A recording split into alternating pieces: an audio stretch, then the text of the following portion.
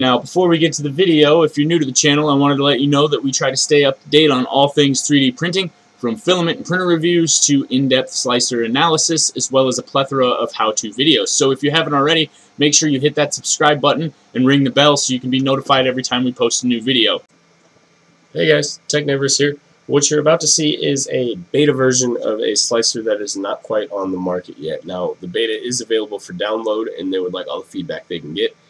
The primary selling point of this slicer seems to be that it slices differently than other slicers. It has a different protocol for basically slicing each layer. So it's pretty interesting. Once we get into it, you'll note that they say when you start slicing that their slicing engine hasn't been optimized yet because they're focusing on making robust features before optimizing the actual slicer itself. So it does take a few minutes to slice anything somewhat large, but we'll get into all that and all of the positives and negatives, and I'll let you know what I think about this. Now, obviously, we'll be reserving all of our harshest judgment because, as I said, this program is just in beta. Everything I've tried in it so far seems to be working. I have had a couple small issues, and overall the quality is, well, you'll see. Alright, so welcome to Pathio. We're going to select our printer. The Ender 3 is in here right off the bat, so we'll pick that one.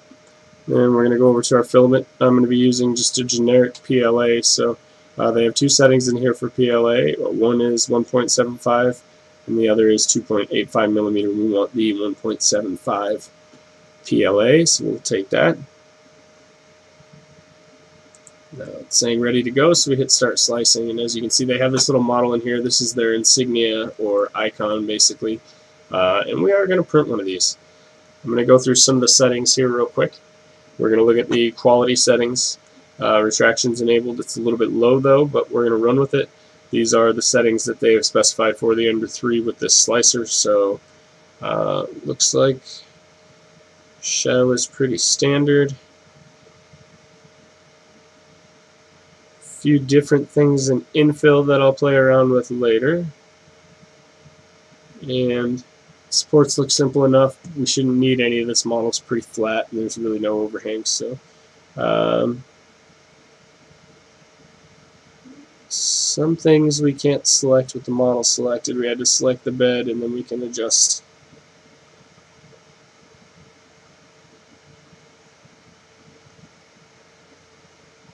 And again, I'm just checking what the generic settings are really before I change anything.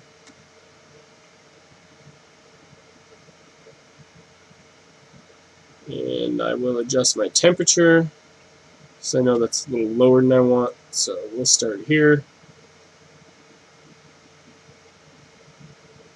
And good, it looks like that's it. Let's slice.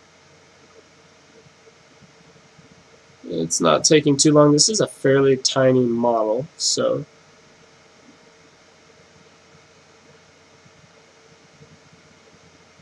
there we have it. We can scroll up and down through the layers. Pretty interesting. I'm actually liking the color scheme they got going on here. I don't know why I drag it back and forth so many times. It's just fun to see it appear out of nowhere. And now we're going to save the G code. I think I will save this as Pathio chip. Let's type that in here real quick. There we go, and it's going to my mini SD. Alright. So now we're watching the first layers of these models go down. This model, excuse me, and I can immediately tell, I know it's hard to see from the camera angle, but I can tilt my head down a little lower and see that there is some stringing going on. There you go, you can see it in there, and some patching. So obviously need a little dialing in to do the settings, and here it is on the mat when it's done. You can see in the corners especially that it has created some artifacts there, and the top surface looks marred in the corners as well. So we're going to go back. What we're going to do is adjust those retraction settings. I said we're a little too low. We're going to change those to my standard of around 5 or 6. So let's go do that real quick, and then we will come back and print another one of these and compare. Alright, we're back in Pathio here. I'm going to go ahead and click return. We're going to go into the quality settings, and I'm going to adjust retraction, the retraction amount to 5 millimeters and the retraction speed to 70 millimeters per second. And we will slice again and see how that affects our print. Alright, this is a lot more like it. There's no stringing going on here. The top surface looks a little bit better, although it's really wavy. It's an interesting pattern they have going on there, especially for a metal filament. So looking at this, you can see a big difference, and I think now I'm ready to throw something a little bit more complicated at this slicer. So let's try a Technivorous coin.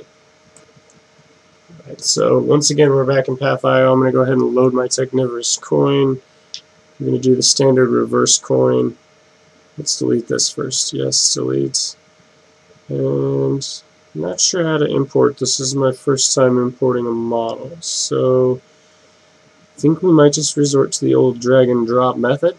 Let's do that now. No, I have an open window around here somewhere. There we go.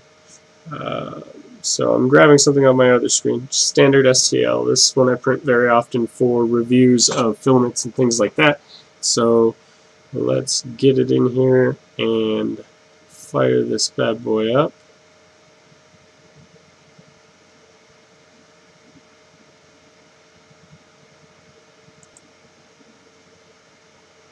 There we go.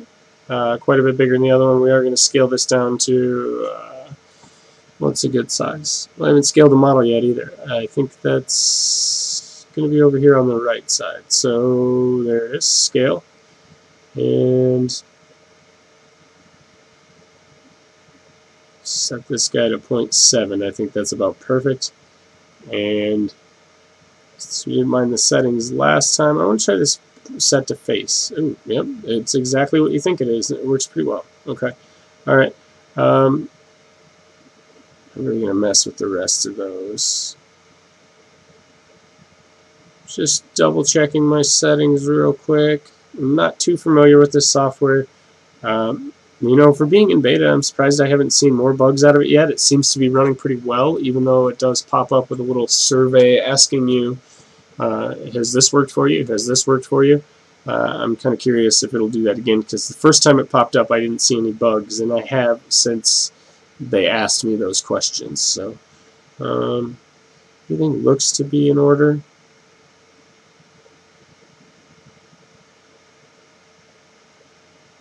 Get the model settings. I haven't changed any of those. Okay. Then we'll go ahead and slice.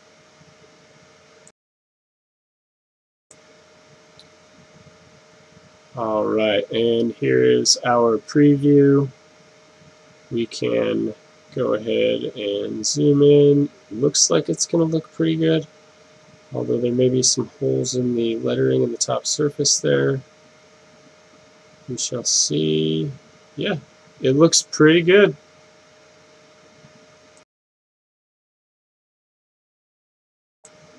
So this coin, though, it came out pretty decent. Like I said, there is some gapping in the top in the lettering there. The layers look alright. It's a very interesting way it laces the layers together. I want to play around with that a little bit more.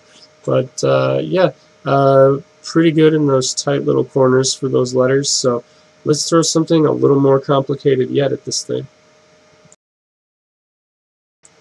Alright, so let's get this coin out of here.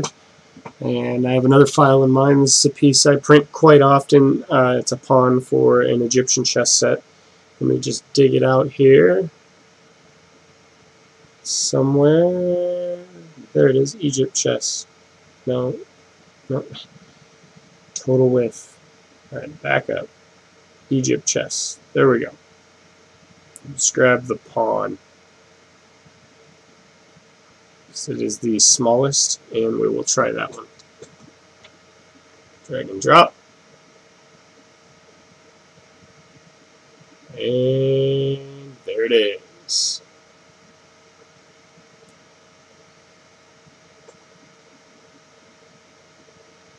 looks pretty good. All in all, I'm enjoying it. We are going to scale it as well. Whoa, not bigger, smaller. Quite small, in fact.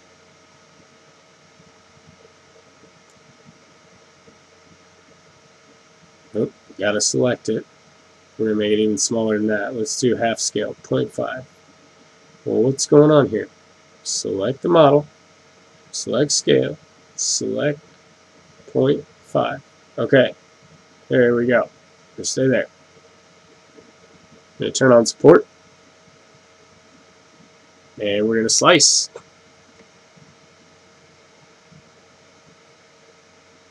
And maybe 3, 4, 5 weeks later we'll have something? No?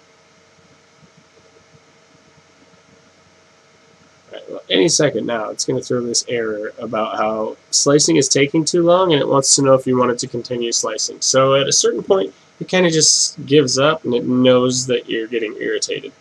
It's kind of funny. Let's see if it pops up here, if it actually completes the slice. And any day now. Any day.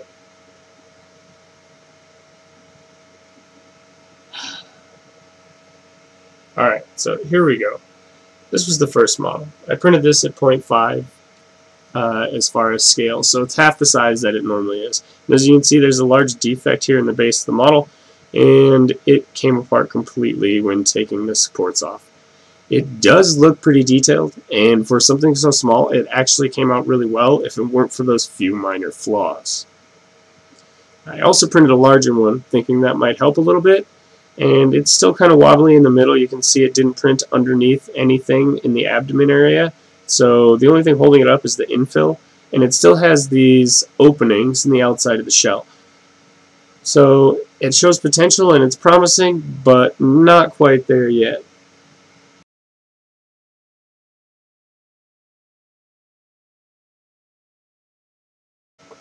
Now, what have we learned here? Well, as you can see, there is a lot going on. They do aim for a robustness of features, and they do have quite a few features. There are a lot of features that are comparable to Kira, and the interface is pretty enjoyable. Really, it's not dated or anything like that, and I'm really curious to see where this decides to go in the future. It has some serious potential. For now, though, I'm going to go back and keep playing around. I think I'm going to take and increase the shell count, see if that increases the wobble of this little guy here, and try out a few other things because I'm enjoying the experience. But this is by no means something that you must have at this point. Like I said, it's still in beta. If you're into trying out other slicers and you'd like to have your feedback included on the Pathio Beta, definitely give it a shot. Try downloading it. Pathio.com. It's not hard to find.